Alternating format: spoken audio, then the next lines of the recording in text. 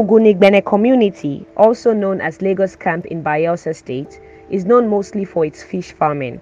Ezekiel Gloria is one of the most popular fish smokers from this community and speaks about her experience with the Chorkor Oven. My name is Gloria. This community is a Ogunigbene community. More than 7 years or 8 years. When I start to dry fish, you don't tell. Only my children just help me. I not take any workers because the work never did like that. No money to first another one when I will join another people. Only my children. This oven, the one I can't do for us. They're good. When they dry fish, they quit the dry fish, and their fish they find past the other the way they use.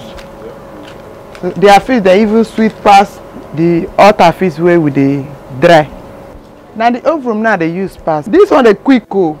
Before 2 hours, this one don't dry, but that one it go take me like 5 hours. If it never stay dry, you know see as I they remove them.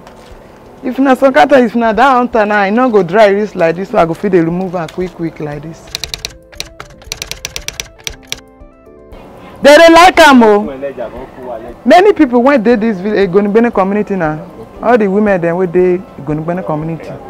You know, say if na if na big this hunter them, if I buy 5,000 naira wood, today it finish or tomorrow it finish. But this one, if na 5,000 naira wood, I feel use am 1 month safe.